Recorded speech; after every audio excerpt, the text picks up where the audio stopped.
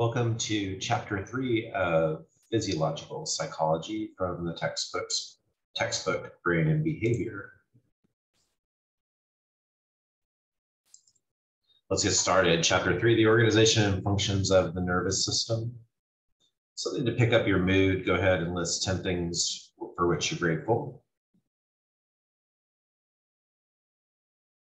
Another reminder in terms of success, of course, memory builds on itself. And if you can study over a period of time very regularly, study, sleep on it, study, sleep on it, study and sleep on it, the ability to retain that information is going to significantly increase versus just doing a major cram session.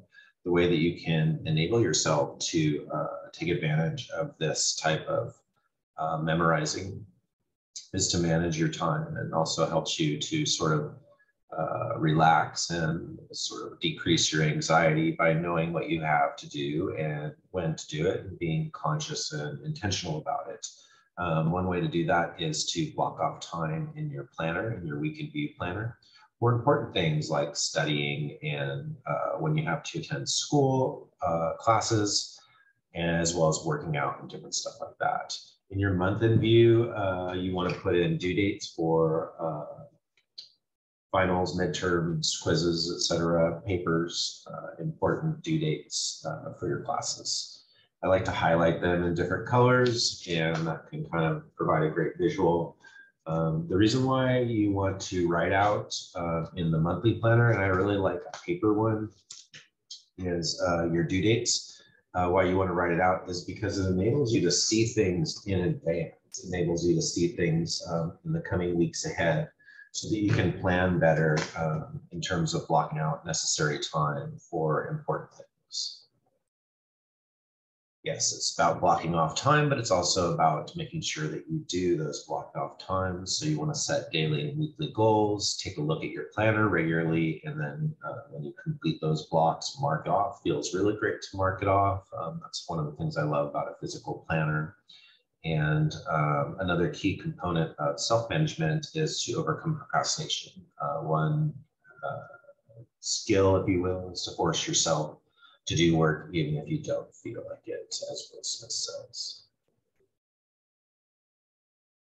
And once in a while, you have to use your metacognitive process of taking a look at what you're doing and seeing if you're getting the outcomes that you want. If not, non-judgmentally, ask yourself, what can I do differently? To achieve those outcomes. You can ask yourself why you're in school, what you're willing to do to achieve success in school, and most importantly, what you're willing to give up and sacrifice. Go ahead, snail, climb Mount Fuji, but slowly, slowly. As the great Kobayashi Isa once said, Lao Tzu, attributed to Lao Tzu, a journey of 1,000 miles begins with a single step. You want to set goals that have start and possible, pretty much an idea of a completion date. And then write out specific actions with measurable outcomes, which include duration and frequency. Don't just say, I'll study more, I want to study more. You can say, I'll study for 5 hours a day for 5 days a week or something like that. And that way you have the frequency, how often, and duration for how long. So what is the nervous system? It's a network of billions of cells in the brain and the body, responsible for all aspects of what we think, feel, and do, about 86 billion. You can see here the Sistine Chapel looking very similar to the cross-section of the brain. Of course, I like to test myself and sort of mimic ways that you might test yourself, or show you ways that you might test yourself. So take a look at the nervous system, the CNS and the PNS. CNS with the brain and spinal cord, and the PNS made up of the somatic nervous system and the autonomic nervous system, which can also be broken down into the sympathetic nervous system and parasympathetic nervous system, the fight or flight and relax mode. Oh, I thought I had another slide there for covering up. I think I will later on that though. Okay, a nervous system has three basic functions: to receive sensory input from the world through vision, hearing, touch, taste, and smell, process the information in the brain by paying attention to it, perceiving it, and remembering it, and respond the information by acting upon it. CNS, part of the nervous system that consists of the brain and the spinal cord, made up of 100 billion nerve cells. I think I said 86 billion previously, which is the brain, but the spine, including the spinal cord, gets up to 100 billion.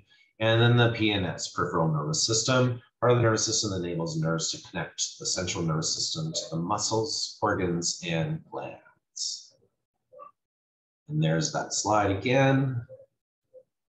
And it still doesn't have the cover. I think it's coming up in another slide. I'm jumping ahead of myself. The CNS, completely surrounded by bones, suspended in cerebral spinal fluid, covered by meninges, skin layers, and protected by the blood-brain barrier. Peripheral nervous system, again, made up of the somatic nervous system and autonomic nervous system. It looks like an Alex Gray painting there. Somatic nervous system, as the name sounds, with soma, regulates body activities that are under conscious control, such as the movement of skeletal muscles. And the autonomic nervous system controls smooth muscle glands, heart, and other organs. And there are two divisions, remember, the sympathetic nervous system and the parasympathetic nervous system. Sympathetic, fight or flight, gets your body ready for fight or flight, and parasympathetic calms your body down. And there is a diagram of what happens with the sympathetic nervous system and parasympathetic nervous system.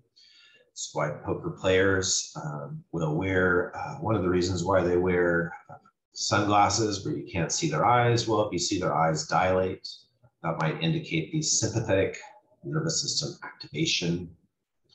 Pupils dilate your lungs, the respiration increases, heart rate increases, and your digestion decreases, all to prepare you for fight or flight. Of course, you don't need to digest food. You need to get your heart rate up, get your respiration up to get all that oxygen to your body, get ready for that fight or flight, and your pupils dilated to be able to take in all that light. Parasympathetic, on the other hand, returns the body to a resting state. And so you can see the opposite is what's going on here. Will it be covered now? Oh, there it is. So you can go ahead and see if you can pause right now. Give yourself one thing. Okay, one more time to look at it and then pause and see if you can get those right. And let's take a look at the central nervous system, the CNS, the brain. Three main brain divisions: the forebrain, midbrain, and hindbrain. And you can also see the spinal cord there.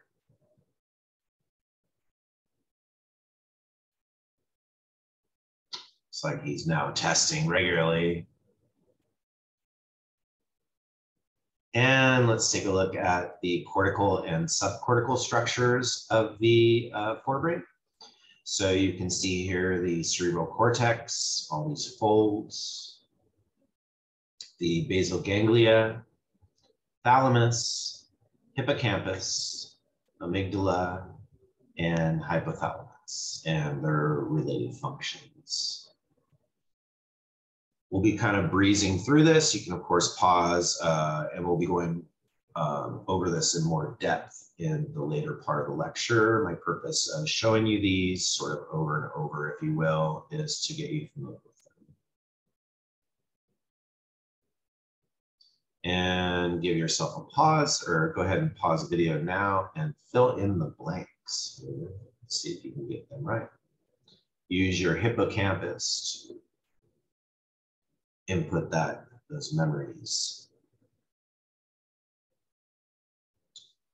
4 lobes of the cerebral cortex can be broken into the frontal lobe, parietal lobe, occipital lobe, and temporal lobe. Frontal lobe responsible for complex thought, planning, movement. Parietal lobe, touch, spatial relations. Occipital lobe, vision, and temporal lobe, hearing and memory.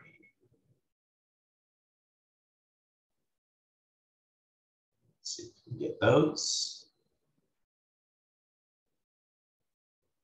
Midbrain, you can see the midbrain is made up of one of the structures, substantia nigra. And then you can also see the hindbrain, which is made up of the cerebellum, pons, and medulla, and their associated functions. So we'll go a little more in depth in a sec here.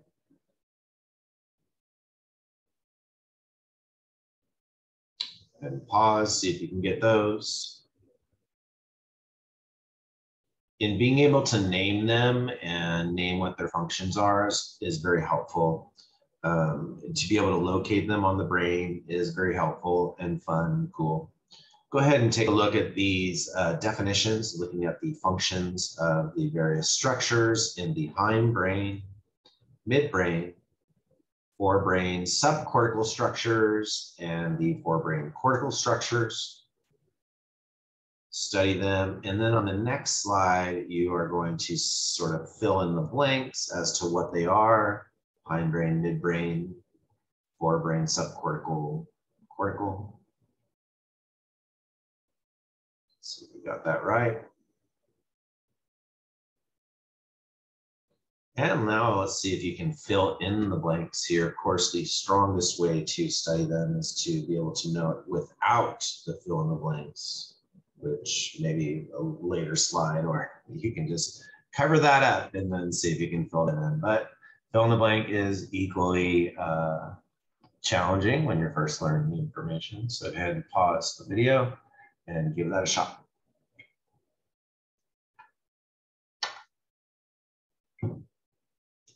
Some of the coolest brain dissection videos. The second one is this gal slicing into a brain with a big bread slicer. And the top one, brain dissection video that's really helpful. And I think worth a lot of these worth watching and taking a look at. So go ahead and pause the video. Click those videos, take a look at those, and return here.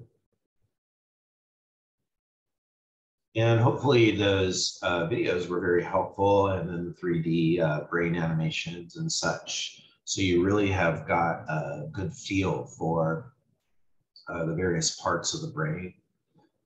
I think it brings things to life more, and even thinking about the different things, what I'm doing right now in terms of processing in different areas of the brain that are activating. Certainly cool to think about those things and how that is creating my consciousness at this moment. From your text, let's get the terms straight. Terms for axons and cell bodies in the nervous system. If you look at a bundle of axons in the peripheral nervous system, they're called nerves, but in the central nervous system, they're called tracts. Group of cell bodies in the peripheral is ganglion, and the CNS, they're called nucleus. Let's take a look and see how the CNS develops. The neural tube of the brain develops from a hollow tubular structure. The upper tube develops into the forebrain, midbrain, and hindbrain, as you can see right here. Its development and eventual into at birth. And the lower tube becomes the spinal cord.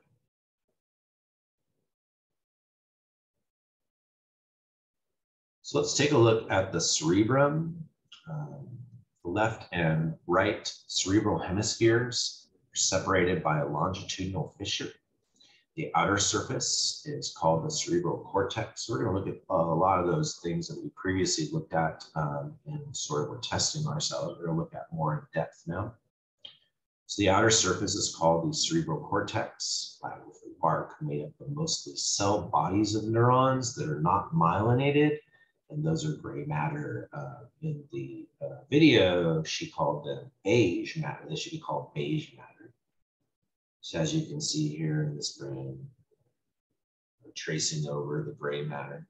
Then you can see the white matter, which are myelinated axons. And the white matter, its color is because of the myelination, the fatty tissue covering the axons.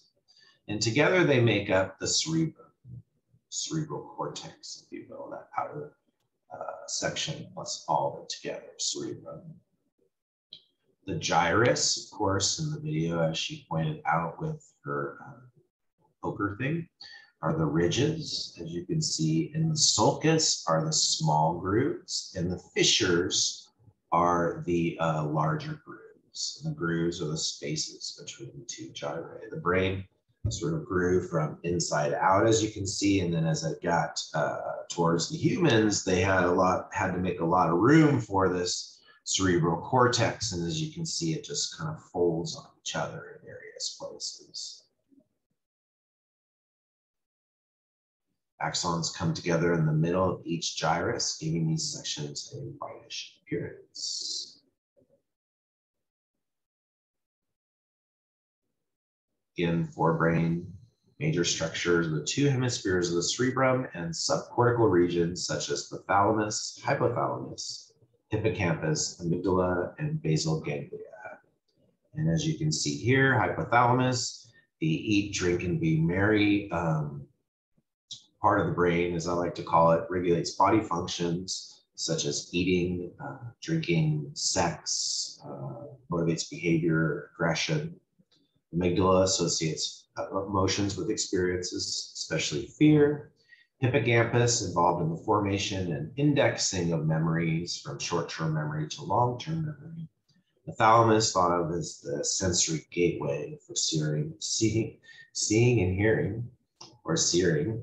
And the basal ganglia, motor planning, movement, and reward, of which dopamine is a big factor in that, the feel-good neurotransmitter. In the four lobes and what they're involved in. And as you can see here, just in this slide, the difference in the cortex region between a human and a bird, or a fish, or a frog. We have much more of our brain region devoted to cortex.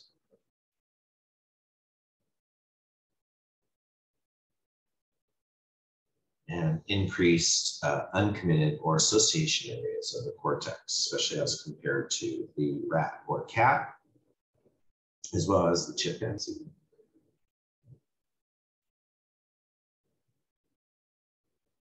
And remember that these vast areas of the brain are responsible for integrating and acting on information received and processed by the sensory areas. So this slide right here again shows you the four lobes of the cerebral cortex, but then it breaks down important regions within the lobe. So let's take a look at that. As you can see right here, the primary motor cortex related to motor actions, and then you have the primary associational cortex over here, and that'll be in a future slide too, but I'm just referencing it. The primary somatosensory cortex related to touch and touch within visuospatial areas. And as you can see, sort of integrating that visual information as it comes in here. And their primary or secondary or associational areas of somatosensory. Primary visual cortex and their associational areas. In the occipital lobe, the associational areas end up being the occipital plus the temporal lobe, fusiform base area, and then the primary auditory cortex related to hearing. Again, we'll go into more other structures that are in the temporal lobe. Future slide here. So again, I was pointing out those primary sensory cortex, the motor, as you can see here, they're color-coded as well.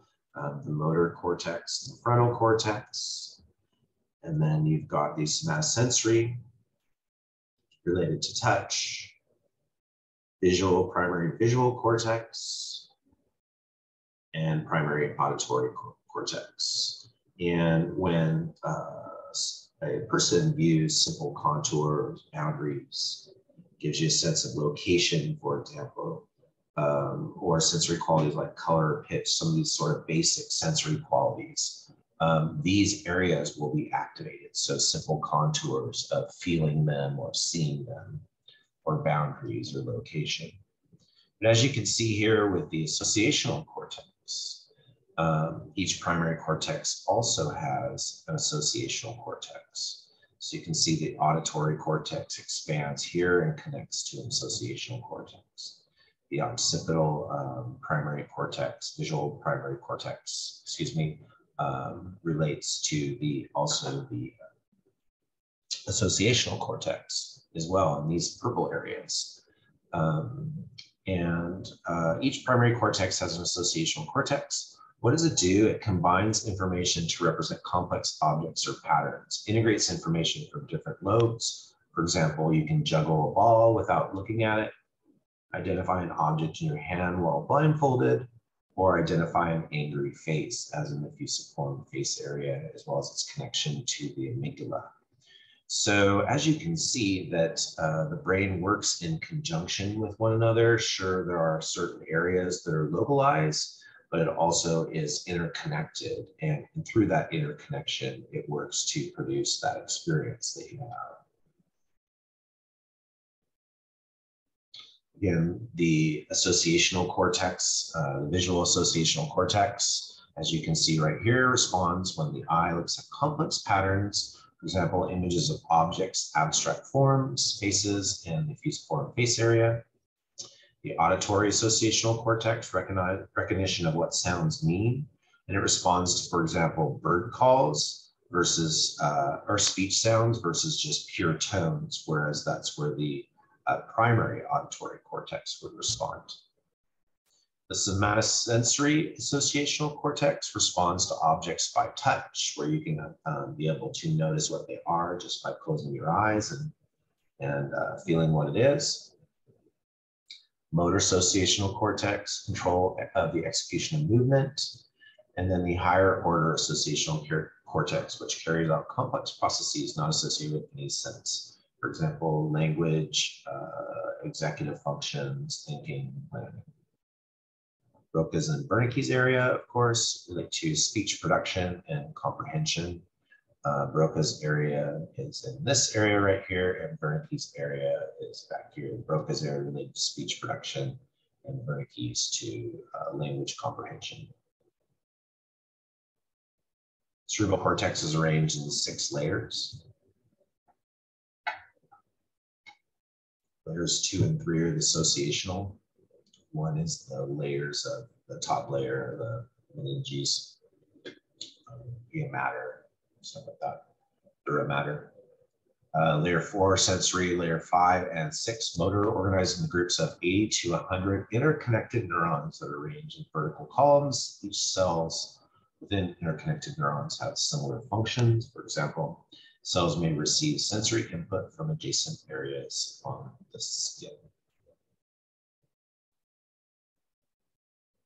Highlighted on those videos pretty nicely, but just to understand when people are talking about different areas of the brain in reference to different other areas, and there'll be labels as well as certain parts of the brain.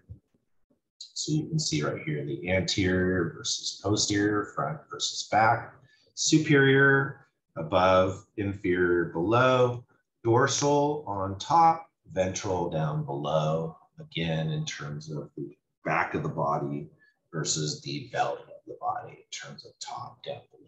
So not the same as inferior and superior. Medial is in the middle, lateral is out to the sides. And as you can see right here, and that's of course in the coronal section of the brain right there. And you can see that right here, the coronal section sliced right here in the middle, sagittal like this, and horizontal like this. Coronal, sagittal, and horizontal. Book goes over just a couple sort of important little grooves or fissures or sulcus, if you will. The central sulcus separates the frontal lobe, as you can see right here, from the parietal lobe. So that's the central sulcus. Goes all the way down to the temporal lobe. Lateral fissure separates the frontal lobe from the temporal lobe. So you can see here the lateral fissure. And postcentral gyrus, part of the somatosensory cortex. Looks like one of the additions there that you haven't seen yet. And precentral gyrus, another word for the part of the motor cortex. The primary motor cortex, or let's go over frontal lobe, movement, and complex human capabilities. The primary motor cortex is found on the precentral gyrus, which controls voluntary non-reflexive movement. It is somatotopic, which means that the parts of the body are mapped onto the motor area of each hemisphere in the form of a homunculus, or a little man. Cells that control the muscles of the hand, for example, are adjacent to cells controlling the arm, etc. On the cortex, parts of the body that make precise movements, such as hands, fingers, have more cortex devoted to their control. And it is pictorially represented in terms of how much cortex is devoted to it by how big you see the different organs and such, like the lips and the hand and stuff, for parts of the body.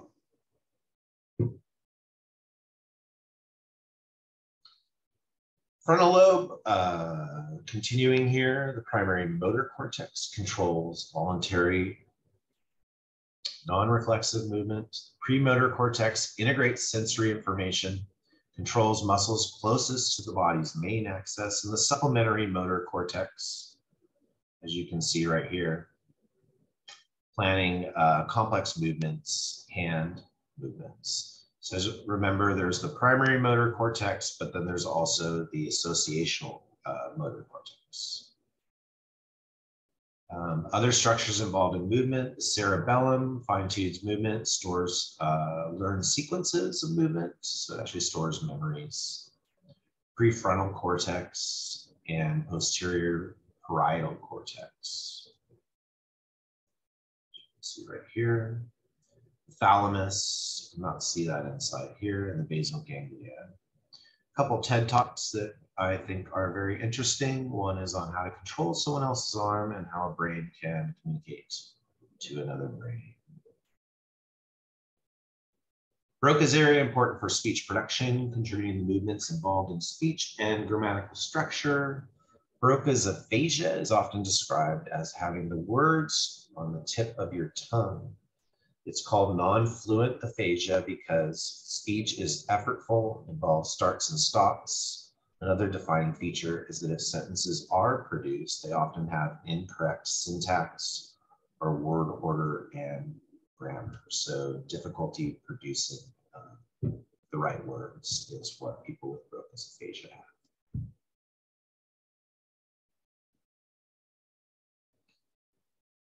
Then goes over the prefrontal cortex. It's very functionally complex. The largest region in the human brain, 2 times as large as in chimps, and accounts for 29% of the total cortex. As you can see, many of the functions are typically human, forming strategies, planning and organization, impulse control and delayed gratification, as we saw with Phineas Gage, who had damage to his prefrontal cortex. Adjusting behavior in response to rewards and punishments. Decision-making, considering the future and making predictions. Initiation and control over the execution of deliberate actions. Modulation of intense emotions. Targeting attention. Problem solving. Inhibiting inappropriate behavior, as again, Phineas Gage, initiating appropriate behavior. Processes in working memory as well, and social behavior and reasoning. And there's Phineas Gage and the difficulties he had.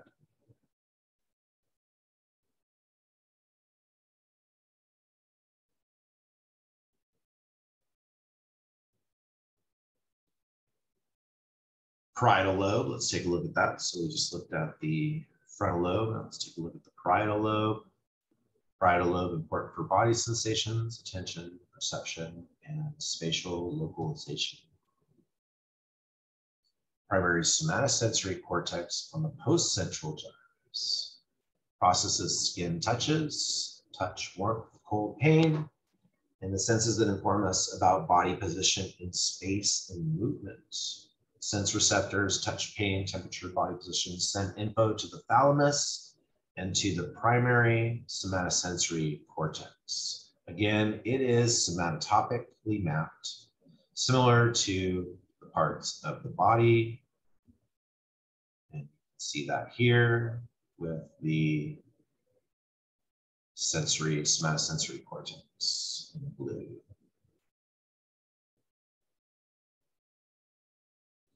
Of course, what has more cortex space devoted to it will be bigger.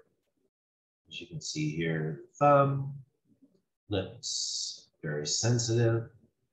And tongue has more cortex space relative to your leg or your knee. Sensory areas are known as projection areas. This area is known as the somatosensory projection area. Parietal association areas combine information from body senses and vision, be able to identify objects by touch, sense texture, determine the location of limbs in space, time, if you will, and locate objects in space as well. So very important that it's right by the visual cortex. As you can see, they're sort of interacting with one another. To be right next to one another in the brain makes sense. Posterior parietal cortex damage causes neglect, disorder in which one person ignores objects, people, and activity on the side opposite to the brain damage. Frequently damage in the right parietal lobe, so they ignore the left side. And there's different types of neglect: visual, motor, auditory. In this case, it's a visual type of neglect. And you can see that they neglect the left side.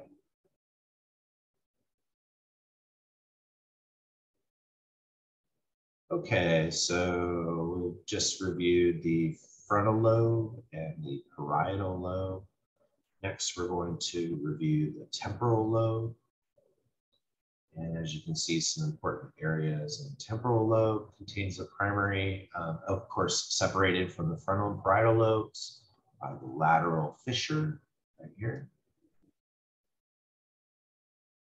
And let's take a look at it. It contains a primary auditory projection area. As you can see here, the primary auditory cortex. And then also the auditory associational areas. And visual association areas, and Wernicke's area involved in language comprehension and production. Wernicke's area should be right there.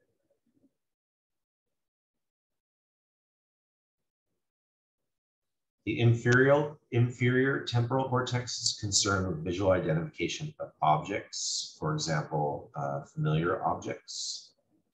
And the fusiform face area is located in the fusiform gyrus in this area and allows us to recognize familiar faces.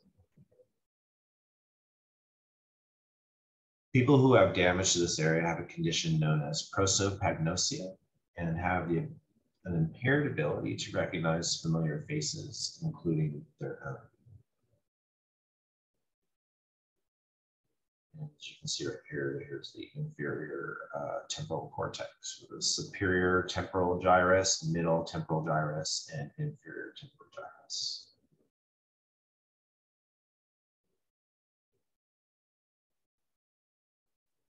Wilder-Penfield stimulated pupils' temporal lobes with electrical currents.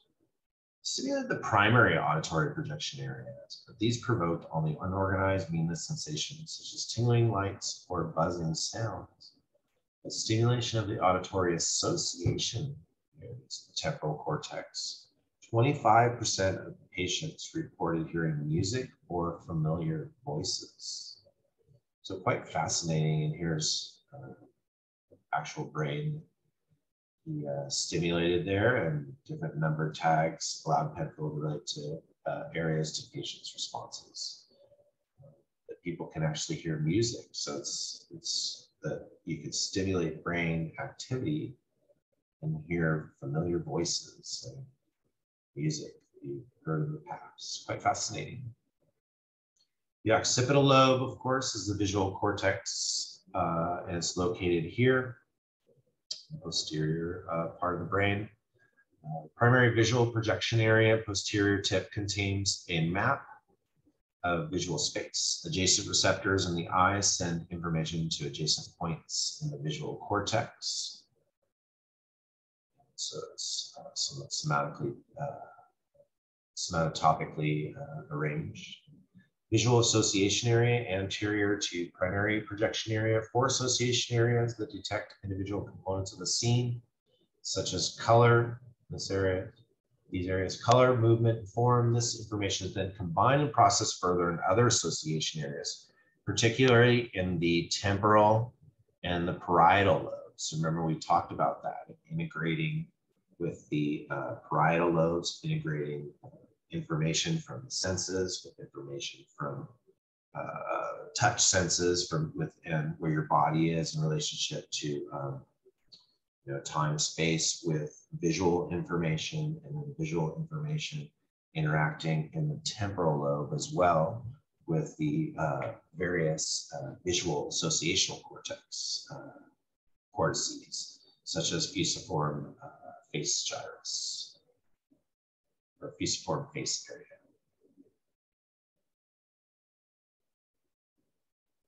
And there's a TED Talk also from V.S. Ramachandran. It's very interesting that you may enjoy. And again, now taking a look at the subcortical structures. See, keep on seeing them. You're gonna know exactly what they are and what they relate to. So I guess that's my purpose of showing them over and over. Let's take a look at them a little more in depth now. So you have the thalamus lies just below the lateral ventricles. See right here.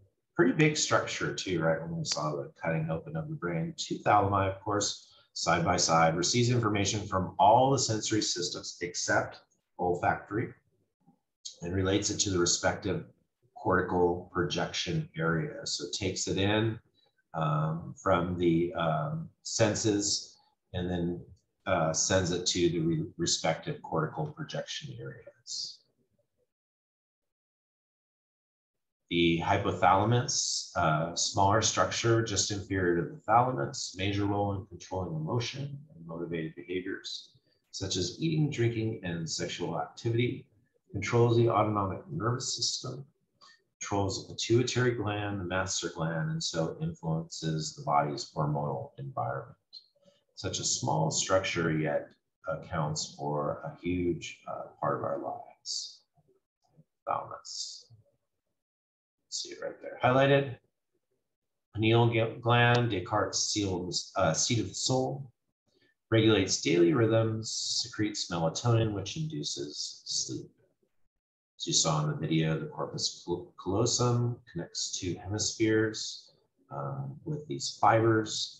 Patients who have had this severed to control seizures behave in interesting ways that show the differences in hemispheric functioning, because the hemispheres are not talking to one another. So you can present stuff in the left visual field, and that information will go into the right, and present stuff in the right visual field, and that information will go to the left.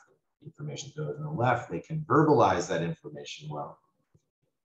But if the information goes to the right, they have trouble verbalizing the information, but they can identify it, they can point to it, for example. The anterior commissure is secondary smaller band of connecting fibers. It's not really talked about as much as the corpus callosum. Ventricles interconnected with one another and filled with cerebrospinal fluid, which carries materials from the blood to the CNS and removes waste materials. 2 lateral ventricles on each side of the cerebral cortex, a 3rd below and the 4th in the brainstem.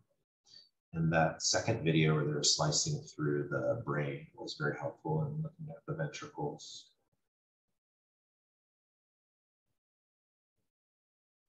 Let's take a look now at the midbrain.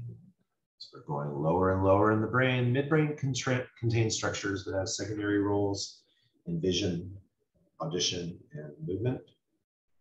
Superior colliculi guide eye movement and fixation of gaze. The inferior colliculi help locate direction of sounds. Substantia nigra projects to basal ganglia to integrate movements. Its dopamine-releasing cells degenerate in Parkinson's disease. And the VTA, the ventral tegmental area, plays a role in rewarding effects of food, sex, and drugs. That person can say next time, that person stimulated my VTA. Oh, here we go. Don't get too excited there. Hindbrain, reticular formation, collection of nuclei running through the midbrain, and the hindbrain contains pons related to sleep and arousal. Attention and aspects of motor activity such as the reflexes and muscle tone. Also contained in the hindbrain are the pons and the medulla or medulla oblongata. Interchangeable words there. Pons related to sleep and arousal. Connects the two hemispheres of the cerebellum also. Its pathways connecting to higher areas of the brain stem. And medulla oblongata, responsible for regulating several basic functions of the autonomic nervous system, including respiration, cardiac function, vasodilation, reflexes like vomiting, coughing, sneezing, and swallowing. Great, I was just eating lunch right now, and you had to mention the V word. Hey, take a look at this video down below. Highly informative, actually kind of funny. Take a break, enjoy your life. Some fresh H2O. No, Colonel Sanders, you're wrong. The hindbrain, made up of the cerebellum. And the cerebellum refines movements initiated by the motor cortex by controlling their speed, intensity, and direction. A person with a damaged cerebellum has trouble making precise reaching movements and walks with difficulty because the automatic patterning of movement has been lost. The person also has uncoordinated gait, seems drunk. Plays a role in motor learning, cerebellum does, and research implicated it in other cognitive functionings, believe it or not, such as attention, language, and emotional control. So as you can see now, the whole localization thing and the interconnectedness of the brain are highlighted here. The spinal cord is a finger-sized cable of neurons that carries sensory information to the brain and afferent and motor commands to the muscles and organs, otherwise known as efferent. I just think of that as effort. You have to make effort, make an effort to move stuff, whereas afferent just kind of comes to you. Controls rapid reflexive response. When you withdraw your hand from a hot stove, contains pattern generators that help control routine behaviors, such as walking, or makes your leg go like this when it's hit on your kneecap. I just thought that was cool.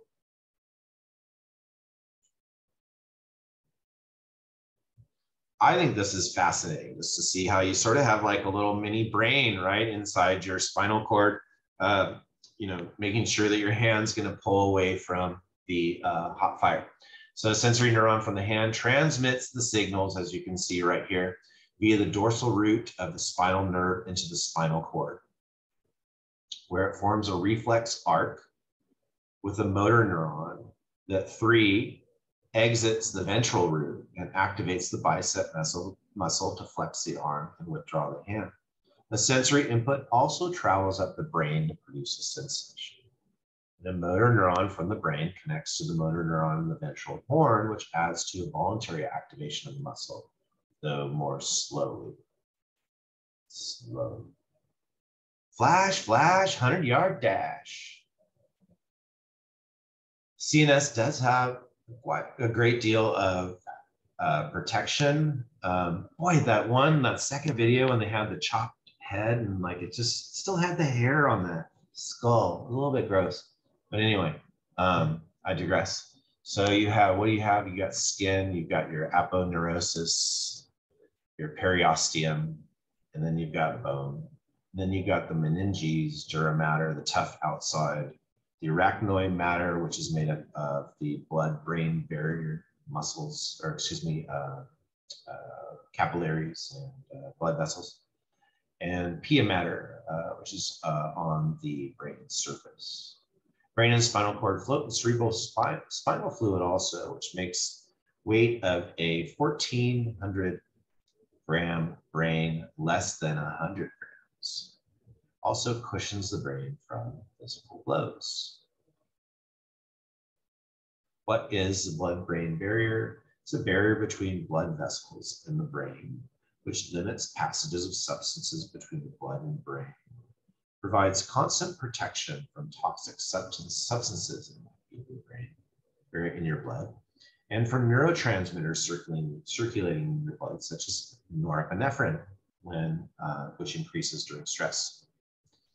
The endothelial cells are packed on the outside of the capillary walls, tightly to form the capillary walls outside of the blood vessels. Astrocytes, glial cells, also form structures that are thought to contribute to the blood-brain barrier. Most substances needed by the brain are water soluble, cannot pass through on their own. So glucose, iron, amino acids, and many vitamins must pass through specialized walls or specialized transporters in these walls. The postrema in the medulla is not protected by the blood-brain, but it does induce vomiting. So it can empty the stomach of its toxic substances, for example, alcohol, before too much damage is done. So you have a little protection mechanism from drinking too much. And you can see right here the action that's going on here with the tight junctions of the capillary walls. Okay, so now we are taking a look at the peripheral nervous system. It consists of the cranial nerves on the underside of the brain and spinal nerves that connect to the sides of the spinal cord at each vertebra. As you can see here, spinal nerves going into the spinal cord, brain, and we'll have a picture of the cranial nerves in a sec here. Subsystems, of course, are the somatic nervous system and the autonomic nervous system. Autonomic nervous system can, of course, be further broken down into the sympathetic and parasympathetic nervous system.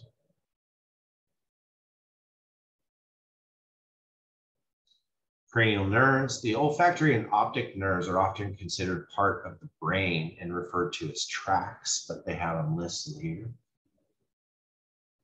And you can see the other nerves and what they're responsible for.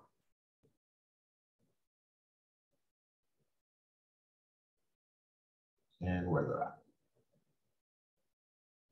Again, the autonomic nervous system has those two divisions. It's the control system that acts largely unconsciously. Regulates bodily functions such as heart rate, digestion, respiratory rate, pupillary response, urination, and sexual arousal. A lot controlled by the hypothalamus, or initiated that activity, right? Controlled mainly by the, oh, there it is right there, which hypothalamus, which acts as the command center to the limbic system. The amygdala, hippocampus, thalamus, fornix, and various cortices make up the limbic system, which generates your fight or flight response. The sympathetic nervous system activates the body in ways that help it cope with demands such as emotional stress and physical emergencies, stimulates adrenal glands to secrete epinephrine and norepinephrine, which leads to increased heart rate, blood pressure, gives you more nutrients to the body, and breathing rate, more oxygen. Dilated pupils and airways, slow digestion. Most of the neurons in this system pass through the sympathetic ganglion chain, which are highly connected. Means that the system tends to respond as a unit, and it puts your body in hyperdrive. Parasympathetic nervous system, on the other hand, slows your heart rate, constricts pupils and airways, and increases digestion. In a little more expanded diagram of the functionalities related to the sympathetic and parasympathetic nervous system.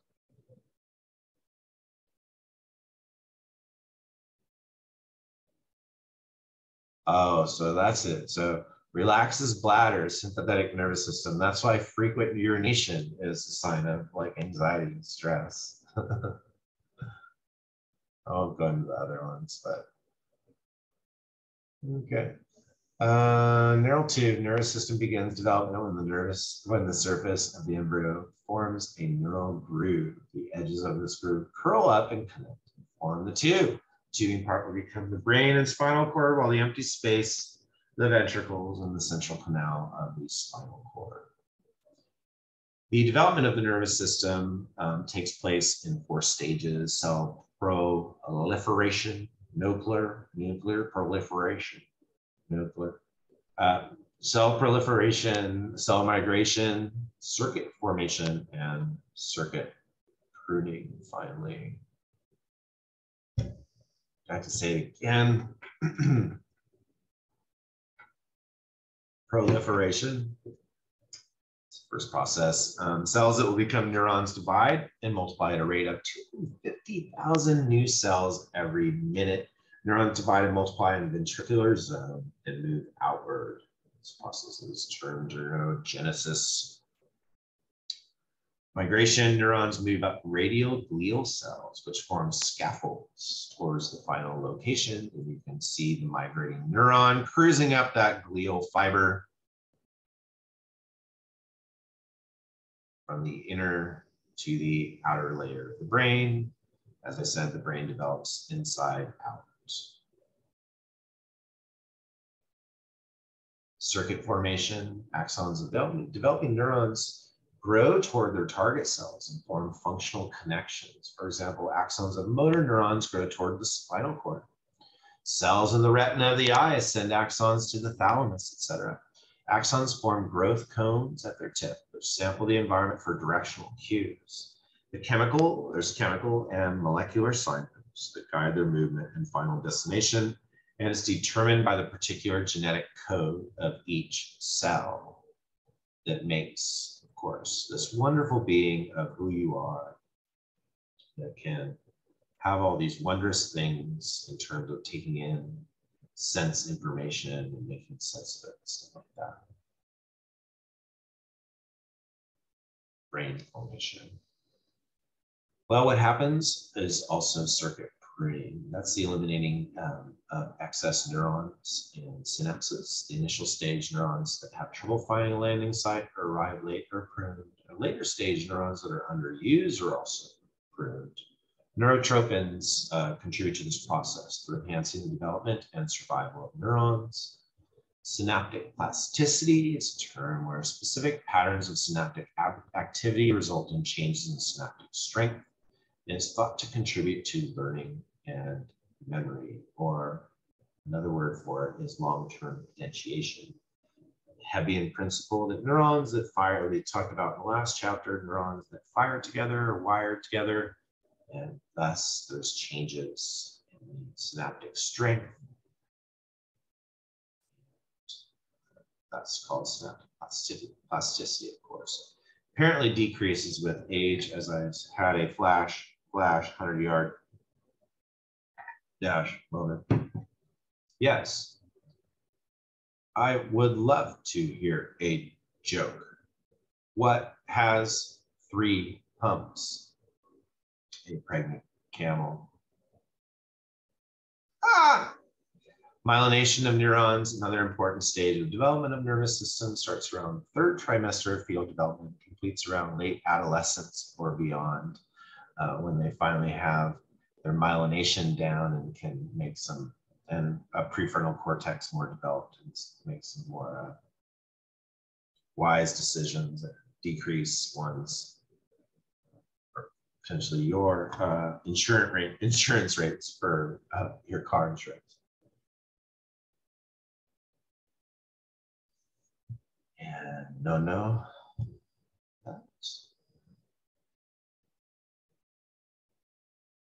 So reorganization is the idea that stimulation from the outside world will continue to shape synaptic construction and reconstruction throughout your life. This idea is much of it involves reorganization. Shifting connections that changes the area's function. For example, blind people who read Braille, the space of the brain devoted to the index reading finger increased at the expense of the area corresponding to other fingers on the same hand. Blind people excel at sound localization and develop the part of their brain normally that's used sight towards sound localization. So this is the idea of certain areas of the brain reorganizing to accomplish different functions depending on stimulation and requirements of survival for those people. Most brain plasticity is lost at age 2 to 3. And they give the example of syndactyly. And 7 days after surgery for this condition, representation of fingers became distinct in the motor cortex. So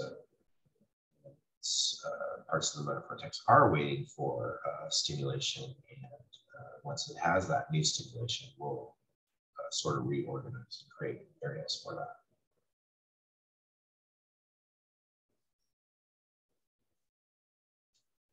Stroke damage can lead to nervous system, TBI,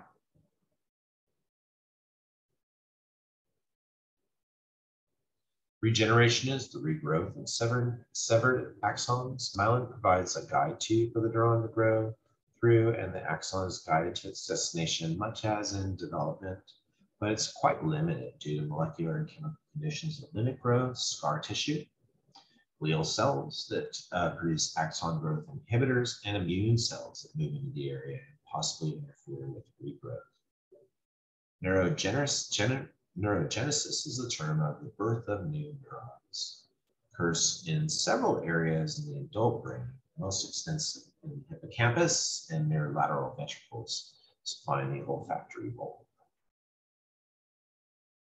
Compensation is a term for uninjured tissue that takes over functions of lost areas, and reorganization functions are taken over by other more distant areas, typically by cells in an adjacent area, but may involve the other hemisphere, for example, in language deficits.